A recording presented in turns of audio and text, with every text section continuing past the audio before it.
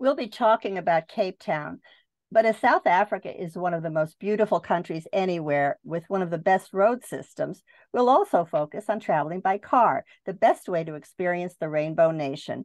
With a good vehicle, a great playlist, and stimulating company, a South African excursion makes for a wonderful vacation. Our guest is Andrei Von Ketz, director at Drive South Africa Car Rental Company. Welcome, Andrei, to Places I Remember. Thank you so much for having me, Leah. It's lovely to chat to you today. Andrei has rounded up some of his favorite South African routes, beginning or ending in Cape Town. And before we talk about that great city, can you tell me, why is South Africa especially suited for a driving trip? Yeah, South Africa has, as you mentioned, a fantastic road network, really good quality highways connecting the major hubs. You can fly in to Cape Town in the south or Johannesburg in the north. You can get between the main hubs relatively easily. And geographically, actually, is the gem of South Africa. We're at the tip of a continent, two oceans either side. On our east coast, we've got these gigantic mountains that tower up. And in the west, it's kind of a semi-desert area neighboring on Namibia. So it's the diversity of our terrain, if I were to sum it up in a sentence, that makes our country quite special. I remember visiting there. I thought you have everything. Absolutely beautiful country. Well, what sort of vehicle do you recommend if you're going to take a road trip in South Africa? It really depends where you're going, but for the most part, you can get around in a regular sedan or SUV if you need a little bit of extra luggage room or space to move with your traveling companions or family. And then there are a handful of national parks you go to or can go to that require 4x4, all-terrain vehicles. Even those parks where you get to go off-road and get to go a little bit rougher and tougher, do have gravel and tar roads that you can see the wildlife. You can experience the majority of that park's wonders still on the regular roads in a regular car. In fact, there's plenty of people that have been out there on those little VW Beetle bugs, and they go north to south, Cape to Karoo. But of course, we're talking about South Africa today. So yeah, depends on where you want to go. Right. You do drive on the left side of the road, I would say. So people from the United States might want to note that, but you can get used to that.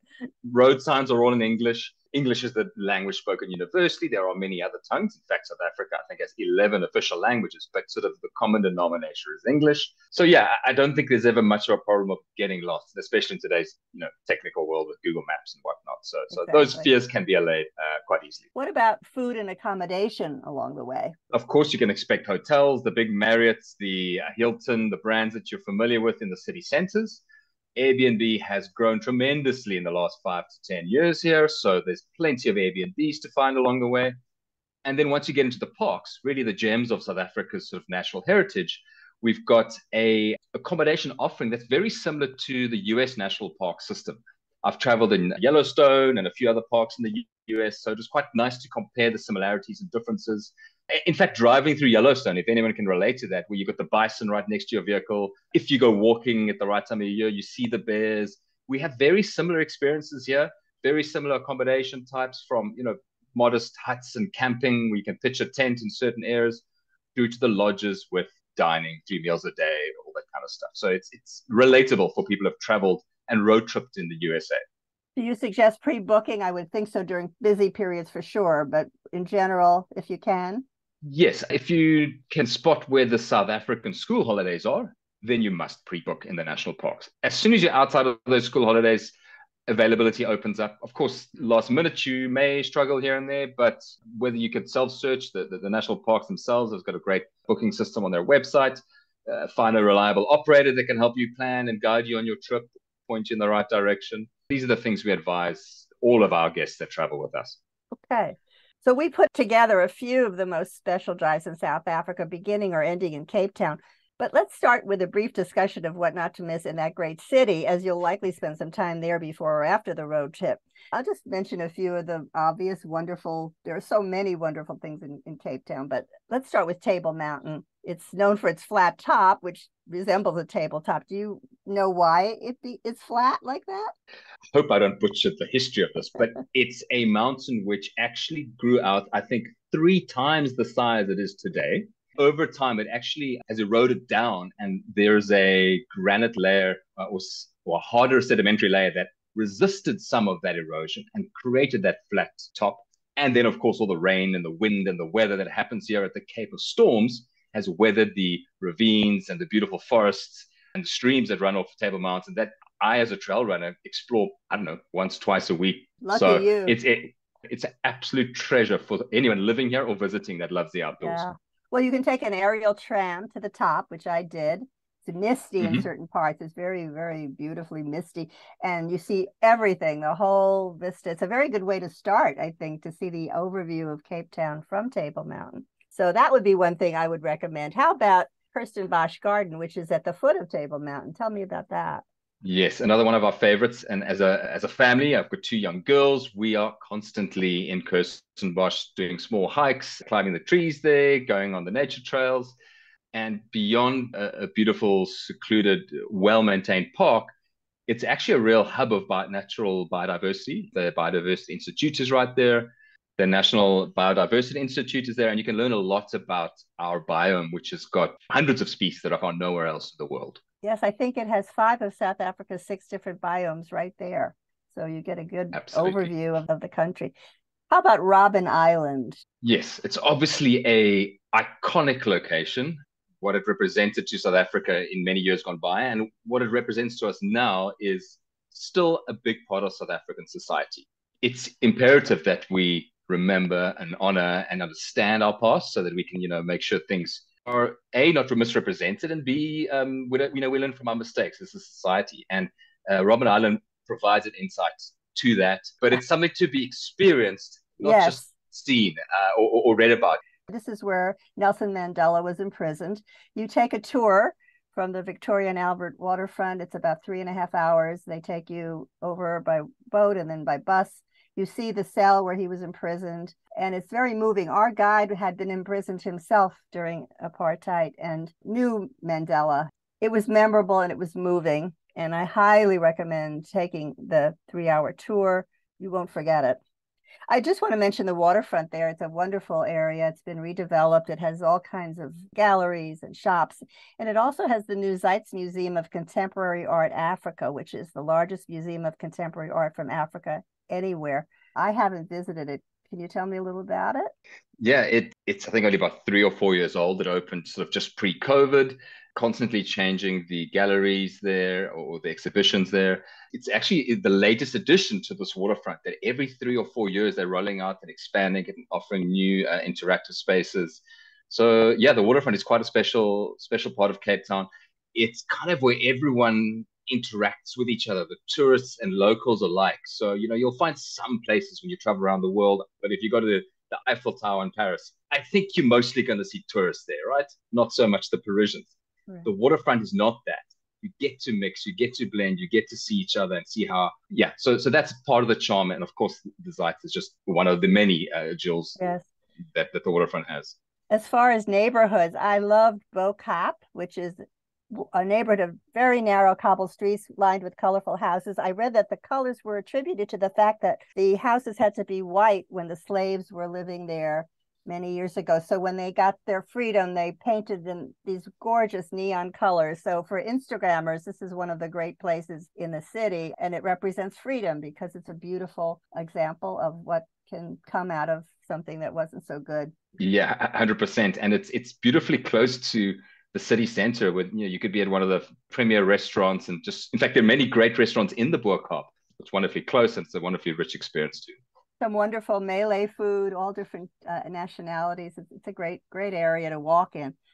One museum which I want to mention because again it represents the past and coming forward is District 6 Museum. It was declared in 1966 a white area only, and the community had to leave. 60,000 people were forcibly removed to an area called Cape Flats, and their houses were destroyed.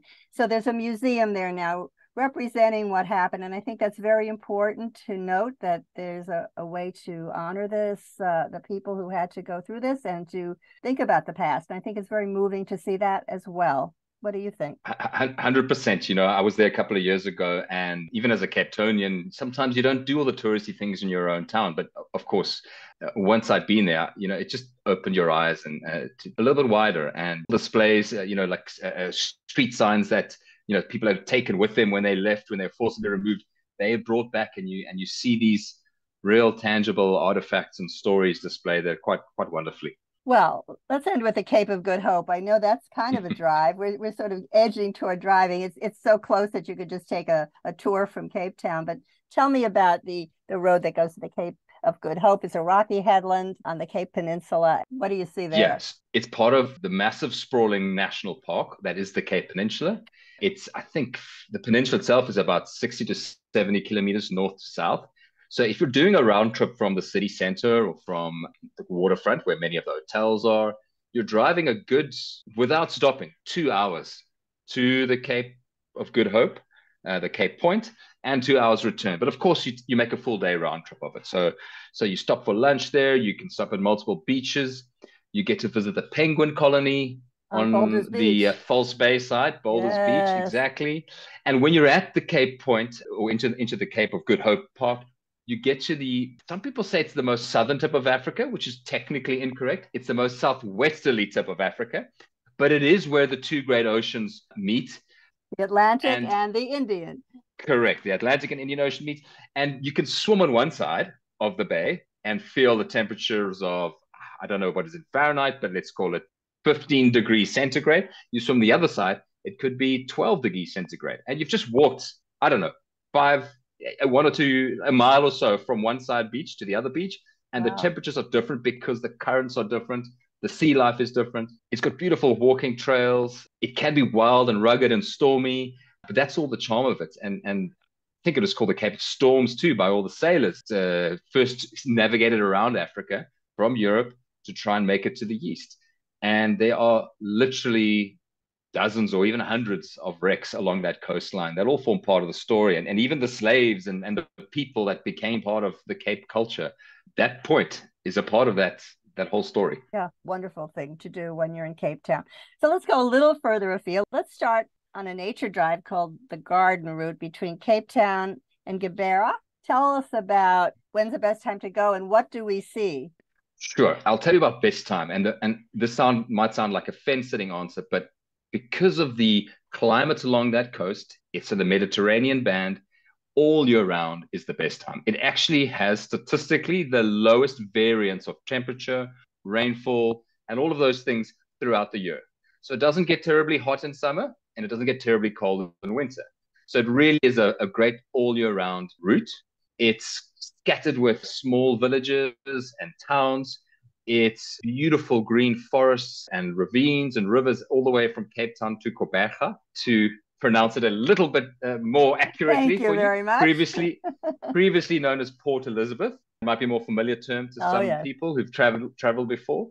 And on the eastern extent, as you get past Knysna, Plettenberg Bay, which are beautiful seaside lagoon type holiday destinations, to the east of that, as you head towards Port Elizabeth, we start encountering some of the game reserves and game lodges where you can see Big Five, you can see Africa's wildlife in a natural environment. And the beauty of those parks is that it's outside of the malaria zone. So if anyone's traveling and worried about malaria and that type of thing, which is a concern in East Africa and other parts of Southern Africa, it's a really nice family-friendly route. I think last year, the year before, just as we came out of COVID, I took my family, we rented a motorhome, and we spent 10 days up and down the coast, a round trip. So you drive 2 or 3 hours, stay a night or two, drive another 2 or 3 hours, stay a night or two. And then the one-way route back from Port Elizabeth or Addo National Park, where we stayed, is sort of a 10-hour drive one way. So you break it up nicely in one direction, and then you bomb it home afterwards. And family had a great time, lots of diversity, lots of exploring. Sounds terrific for families, yes. Now, what about the wine lovers route? You got Route 62. It's famous. It's considered the longest wine route in the world, 850 kilometers between Cape Town and Port Elizabeth, connecting the east and west coast. There's so much to see and do besides drinking wonderful wine. I know if you want to stay close to Cape Town, I did go to some of the areas very close in, Stellenbosch and some of those, which are absolutely wonderful. But you're taking us all the way through, seeing much more when we take a drive. So let's say Paarl. What would you see in Paarl? That's a famous wine town. Yeah, so Paarl, Stellenbosch, Franschhoek are the three kind of top wine areas, all, relatively close to each other. And it's almost hard to say that Paul is here and Stellenbosch is there. They're actually all just a family that mingle, and you can move from one, and there's no like hard line to say now I'm in Paul, now I'm in Stellenbosch, or now I'm in Franschhoek. Paul does have some beautiful wine farms. I was actually camping in the Paul Mountains this weekend with a family. Beautiful, beautiful spot with rock pools and streams. Excellent wine farms all around us. Very good food. Towering mountains. I remember some interesting chocolate and all kinds of different specialties from different nationalities. Lovely, lovely meals as well in that area. Absolutely. Yeah. And some really top-notch chefs and restaurants that have popped up over the years. Well, what I like about the long wine route, which could take you a couple of weeks if you really want to do it right, you have so many things. You have a desert oasis in Robertson. Tell us about that. Yeah, so Robertson again is another deep valley with plenty wine farms and orchards and fruits. Yeah, it's just such a fertile, beautiful part of the country. They have I don't know of that oasis per se, or myself, I haven't been there, I should say. I can't really comment on it. But I know every year they've got a wonderful wine festival called the Robertson Wine Festival. It's 5 or 6 days with music and wine tastings and brandy tastings and good food. And it's just a little bit further out of Cape Town. So, you choose that destination when you got a little bit more time on your calendar. Well, it's semi-arid. It isn't probably desert like you would think in the Sahara, but it has this feel to it. And it also has river rafting, which is a nice thing to do before you drink some wine. I think it would be better to drink it after. Yeah, on the Breda River, there's some wonderful rapids and not sort of extreme rapids, but yes, river rafting is one of the many activities you can do. Very pleasant. And then you have hot springs a little further on in Montague. Again, there's so many wonderful different things besides the wine. You have wonderful little towns. They're called Karoo dorpies. Is that the name for a small town? Is that how I pronounce it? The area is called the Karoo, which is a semi-arid area, and a dorpie is a town for like a little village. Yeah, and the Afrikaans term for a small village. There's a place in a town called Calitzdorp called Ronnie's Sex Shop, and it's very well known. Why is that? Yeah, it kind of popped up, I don't know how many years ago. It's almost a place of legends, but it's perfectly positioned for a road trip lunchtime stop. Some people claim you must have a beer and a burger there. But it's not a sex shop.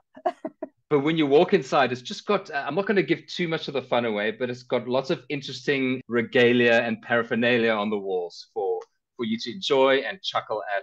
And yeah, I read that it was a prank, that the sign was put up where it was really just a pub, and they put the sign up and it sort of developed after years, but it was kind of fun. So I really love that idea.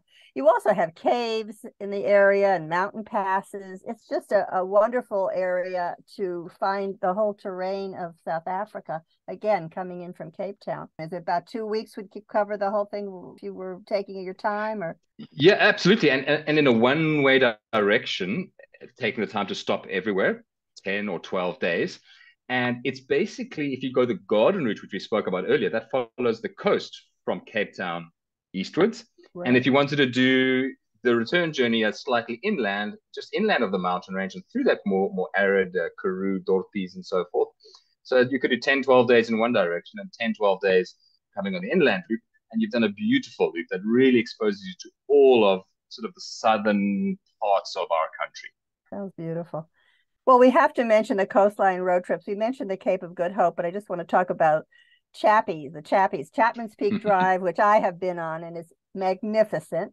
And also you have the other road, Clarence Drive. These are two drives that if you want to see the magnificent mountains to the sea, this is what you would do. 9 kilometers from downtown Cape Town, I think one of them is. So absolutely. So yeah, Chapman's Peak Drive connects Hout Bay and Noordhoek Beach, or the suburb of Noordhoek, with that beautiful long white beach.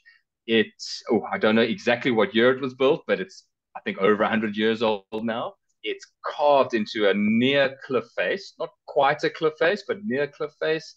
It's westwards facing. So in the evenings, driving along Chapman's Peak Drive, you have glorious sunsets, the sun reflecting off the ocean, the Atlantic Ocean, and then lighting up these sandstone rock cliff faces that just glow orange every evening. It's magnificent. And you can see whales. I saw whales when I was driving. You can see them out in the bay.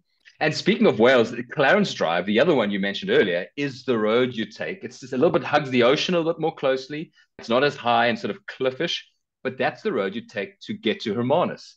About an hour and a half drive from Cape Town, all along that drive, you do get to see whales and other sea life. And then when you get to Hermanus, it's known for being one of the world's largest breeding grounds of southern rights and other whale species. So what makes it so special is they actually come really close into the bay on these, with these protruding rocks and walkways that you can walk along and look down at these mothers calving with their young. I assume you've been there and seen it. You're looking very excited and no, nodding. I stopped at Sparks Bay. I remember a little coastal town called Sparks Bay where you had barbecue and you could watch the whales along that route as well. Yeah, it's just magical. Yeah. Yeah. For any sea and nature lover, it's a wonderful place to go and a road to drive.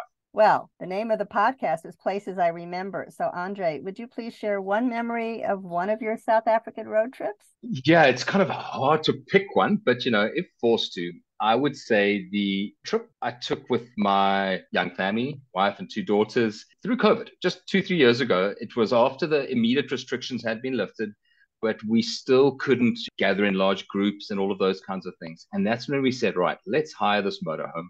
Let's all bundle into it. We'll create our own little tight family bubble, as we call it. Everyone spoke in those terms through that era.